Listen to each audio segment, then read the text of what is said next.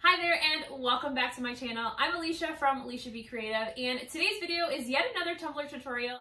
So I actually had a comment on one of my YouTube videos a while back asking me to create a Tumbler tutorial with like the celestial, mystical type theme in mind, and I sat there a little bit stumped trying to figure out how I could pull off such a beautiful and elegant, thoughtful design with my own, of course, spin and twist. I was immediately inspired when I received this brand new vinyl from Craft. It's like Galaxy Sparkle, and I just knew that I had to put this on a cup, and I thought that this would be the perfect opportunity to use it. So I'm going to show you how I put together today's tutorial, and of course everything I use in today's video will be listed and linked down in the description box down below. Of course, check that out for discount codes as well as links to all of my social media. So let's go ahead and jump right into today's tutorial.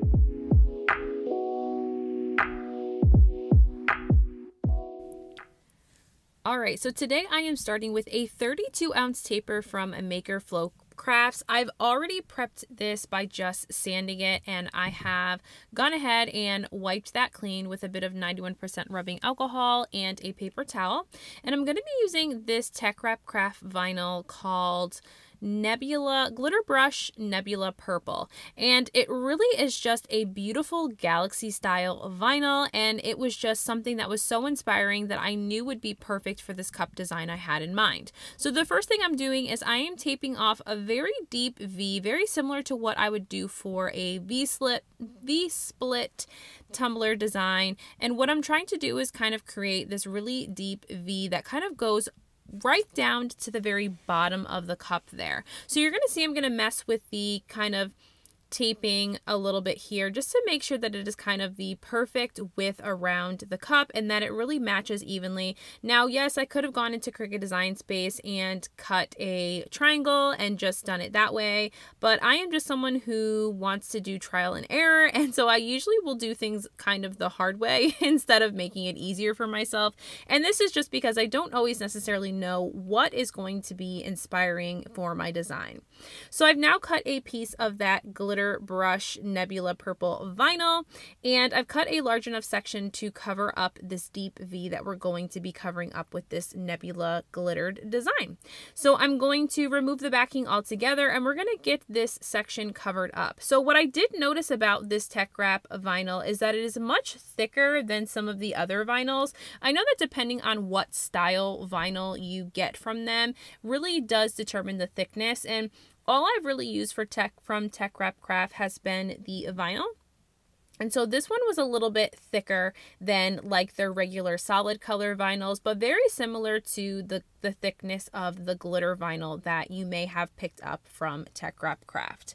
So I'm going to now take my craft knife, now that that is covered over that deep V section I created with my painter's tape, and just remove all the excess by just using my squeegee tool to help me find the tape line, and then use my craft knife to very carefully cut along that tape line, removing any of the excess that was covering over the tape.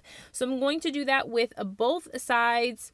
You certainly, again, could just get this cut on your Cricut if you knew the dimensions of the triangle space you're going to be using, but I'm just showing you kind of how you can do this without having to get out that Cricut or Silhouette machine and cut a shape. So we're just going to trim all of this up, cutting off all the excess, including this top section here as well. And then this is kind of the start of the design. So this was a design that was kind of ever changing. I really wanted to use this vinyl, and really it was one of these designs where I thought I knew where I was going with it, and then things definitely started to change and warp into a different design. So I'm going to remove the tape that I had originally created there to start that vinyl area, and I'm going to retape that section so that I can go ahead and get this glittered.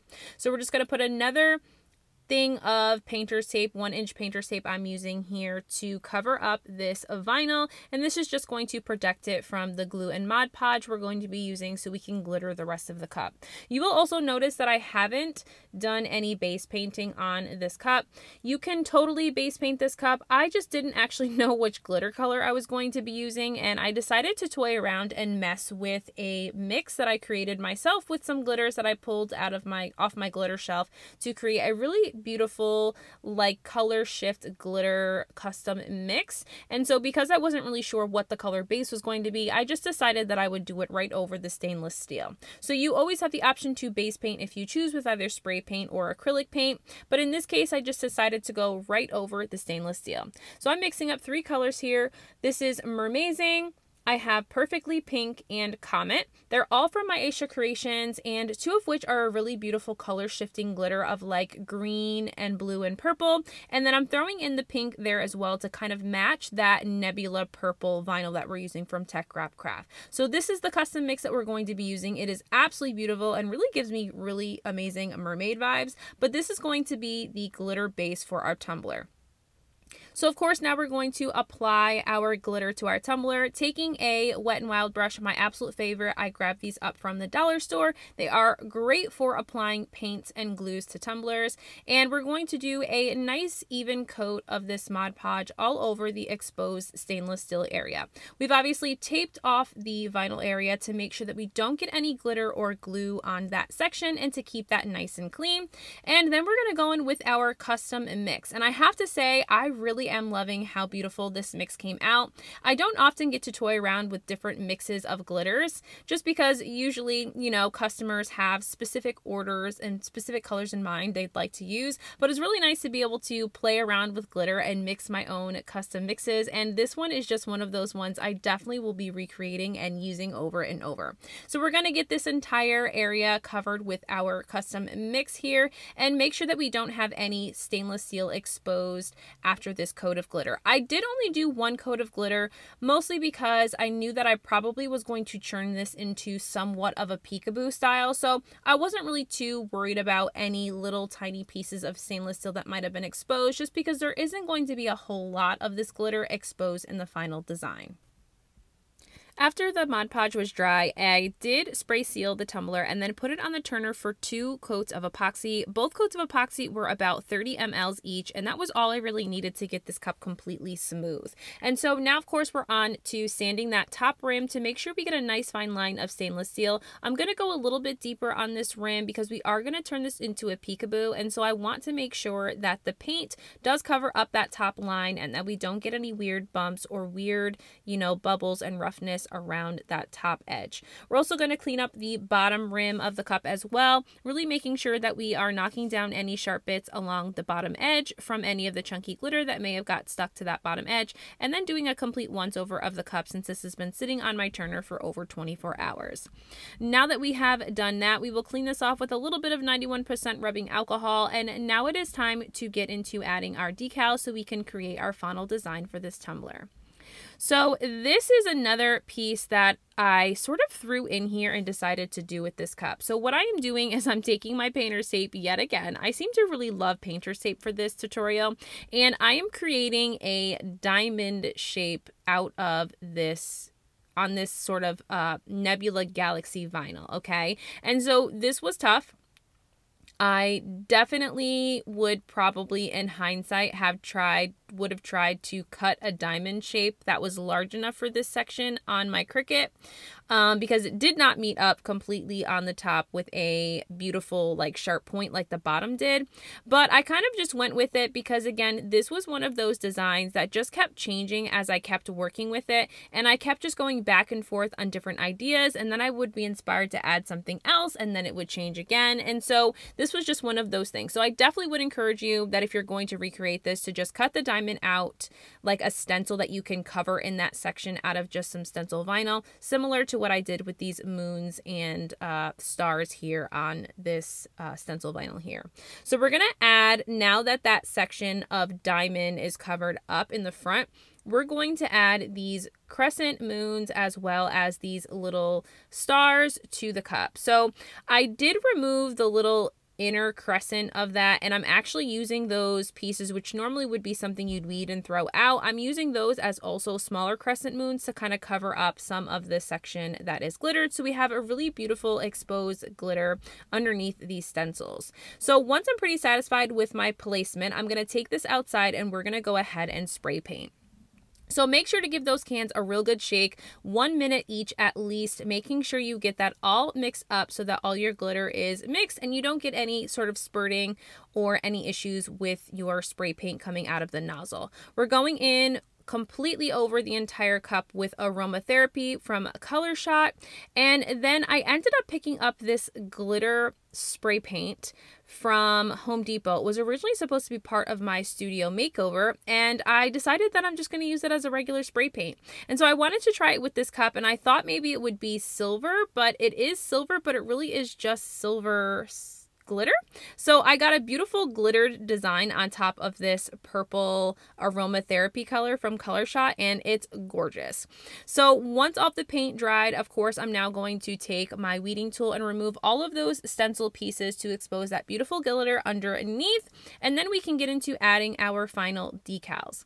So this is a white printed decal from Banff Custom Creations. She has sticker cals all on her site. She has some amazing designs. I encourage you to check her out. I have used some sticker cals from the same sheet before in previous tutorials, but I will again link that down in the description box so you can go ahead and grab up some of her newer sticker cal designs. So I'm just going to place this beautiful like white printed moon and star into the center section of my diamond, which is going to be the focal point of my tumbler. So I'm going to use the hinge method here to get this applied. And what I love about these is that they are so easy to apply. It's literally just like applying a sticker, hence probably why it's called the sticker cal. But I just love how easy and quick it is to get these applied, and I don't have to worry about weeding such an intricate design like this. I can only imagine how that would turn out, and it probably would not look anything like it's supposed to. So after I am done with that, I'm now going to take a couple of the other stencils that I had cut out of the Tech Rep Craft glitter white vinyl, and we're going to add these cute clouds that I picked up. So the stencils that I cut out of stencil vinyl and these clouds, they were all from some SVGs that I grabbed from Creative Fabrica when I was putting together this original design. I saved quite a few of them, or downloaded quite a few of the different sort of designs to kind of inspire this mystical design. And so I will link all of those down in the description box. Also be sure to check out the all access that you can get for just $19 a month with my code and with my reference code. That would get you free access, and you get free files that you can literally use for any project. So no more having to spend a couple dollars on Etsy or other places. You'll be able to have all access for only $19 a month, and for your first month it's only $1. So after I was done with applying the clouds, I'm now going to use my paint markers. I'm using both a silver and white paint pen marker to just add some more kind of dots to kind of resemble stars on this cup here. I just felt like there was a lot of open space, and because I didn't have a whole lot of glitter exposed, I felt like I needed to add just a little bit more to this. To round things out, before we go ahead and get this back on the turner, I'm going to add some holographic silver washi tape, which I felt like just really spoke to the silver glitter that was on top of this with the spray paint, and really just spoke to the very sparkly design that I was going for this overall aesthetic. So I'm just going to follow sort of the edges of my diamond here that I created with my painter's tape, and get my washi tape on here and cut off any of the excess or any overlap that I have to kind of just frame out this diamond and just really make this front section, my focal point of the tumbler, really pop. So you could certainly wait until you've done a coat of epoxy before you do your washi tape and kind of final vinyl lines. I like to try and skip as many steps as possible. So if I do have a smooth enough cup, especially when I'm doing something like a Peekaboo, if I can get vinyl decals, I'm going to try and get as many of those vinyl decals on as possible. That way it can cut down on the amount of epoxy that I need to add to the cup overall, because cups can certainly get pretty bulky when you start to have to add more and more layers. So that went back on the turner for 2 final coats of epoxy. In my first coat, I did add a little bit of nebula and mermazing to the top coat of this, just to give it a little extra sparkle, because I mean, why not? And so this is the final look of the cup. I really hope that you guys did enjoy today's tutorial, and I hope that it inspires you to create something similar or recreate this tutorial in itself. So definitely make sure to give this video a huge thumbs up and subscribe to my channel, and I'll see you guys again soon.